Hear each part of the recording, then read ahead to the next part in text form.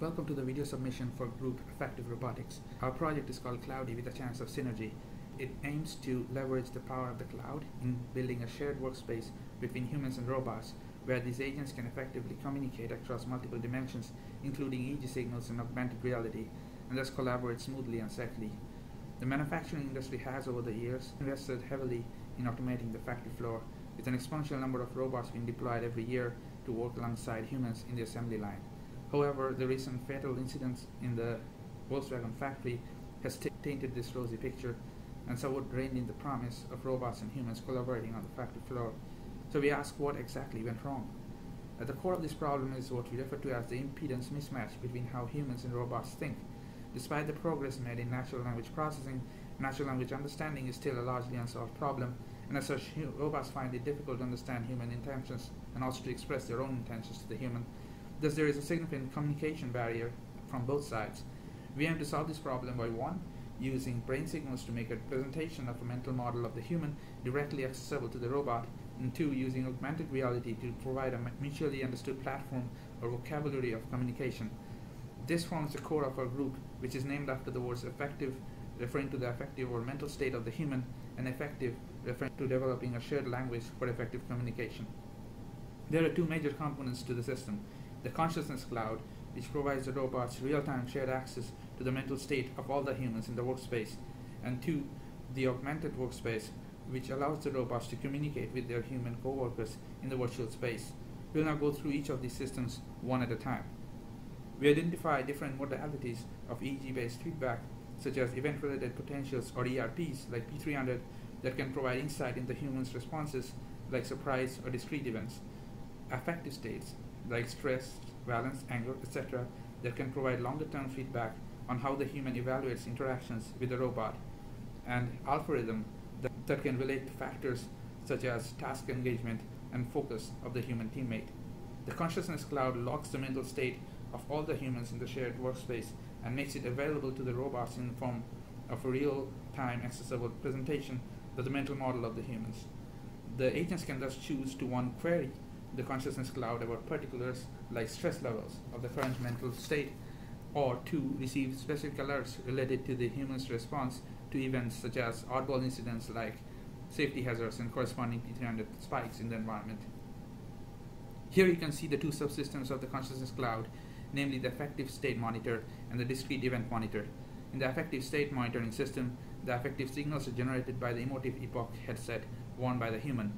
These metrics are directly fed into the RabbitMQ called raw affective cue to be used for visualization, and a reward signal calculated from the metrics is fed into the reward cue.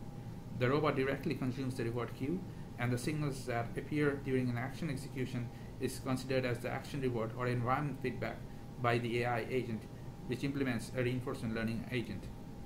For the discrete event monitoring system, the raw EEG signals from the brain are sampled and written to a RabbitMQ queue called EEG queue. This queue is being consumed by our machine learning on classifier module, which is a Python daemon running on an ASU server. When the Python daemon is spawned, it trains an SVM classifier using a set of previously labeled EEG signals.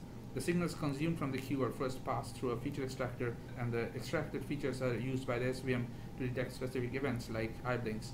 For each event, a corresponding command is said to the robot command queue, which is consumed by the robot.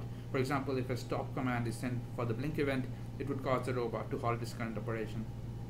In the following video, we provide a demonstration of the current system.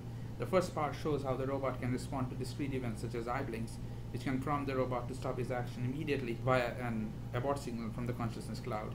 The second part of the video shows how a learning agent can use the affective states of the human to inform its behavior. Here the robot is building a tower of blocks of height 3, while the human wants to use the green block. In the training phase, the robot listens to the human's frustration levels and tries to modify its behavior.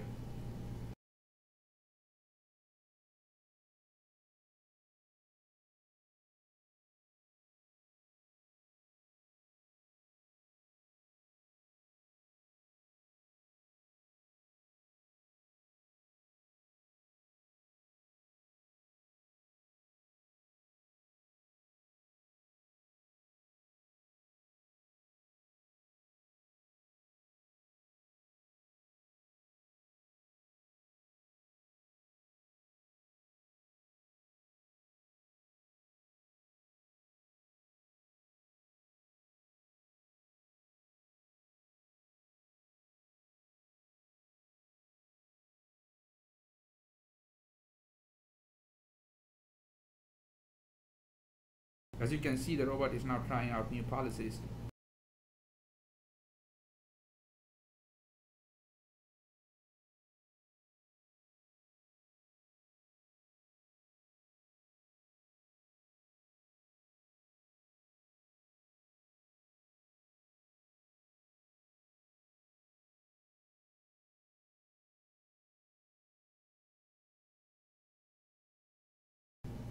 Again, the robot tries to respond to the human emotions.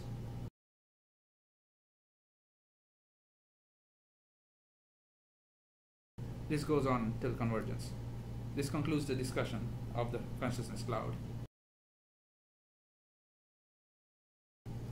As we discussed before, the real shared human-robot workspace is now integrated with an augmented workspace where the humans and robots can communicate seamlessly by means of holograms.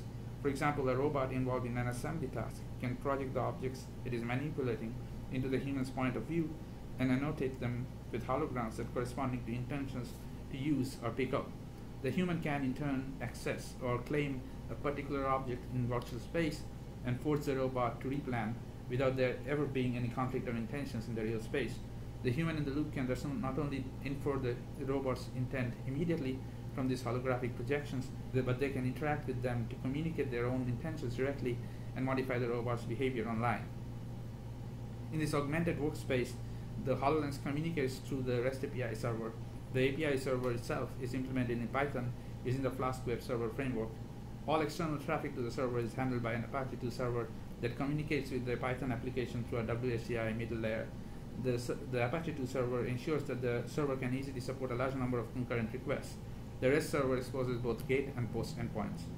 The GET links provide the HoloLens application with the current state of the workspace, while the POST link provides the HoloLens app control over the robot's operation. The API server first tries to fetch the robot state from the memcache layer and would only try a direct query from the MySQL database if the cache entry is older than a specified limit. Each query to the MySQL database also causes the corresponding database entry to be updated, which ensures that the future calls can also get the updated value. MySQL server itself is updated by the daemon that runs on Azure and keeps consuming state messages sent in the robot state queue by the robot.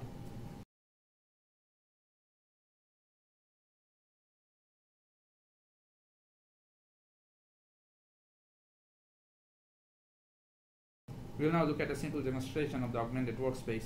Here the robot is again building towers of blocks, and the human again wants to use the green block. The human asks for the state update, surveys the situation, claims the block, and the robot replans accordingly. All this works seamlessly via shared state representation on the cloud and a shared language of communication via holographic projections.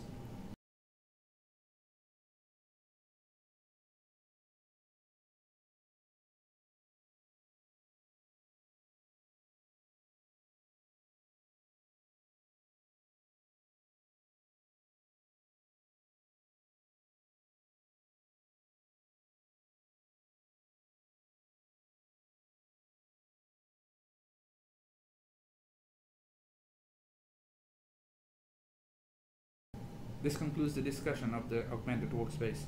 Together, the consciousness cloud and the augmented workspace can usher in the next generation of manufacturing workspaces by improving safety and collaboration among humans and automated components. This is especially ready for easy integration into already existing platforms by retrofitting industrial safety hats and goggles already worn by the workers with EG electrodes and the HoloLenses. Thus, our technology addresses a clear need, while at the same time provides a solution that can be effectively integrated into existing workflows. This brings us to the conclusion of our video submission. Hope you enjoyed it. See you in the finals.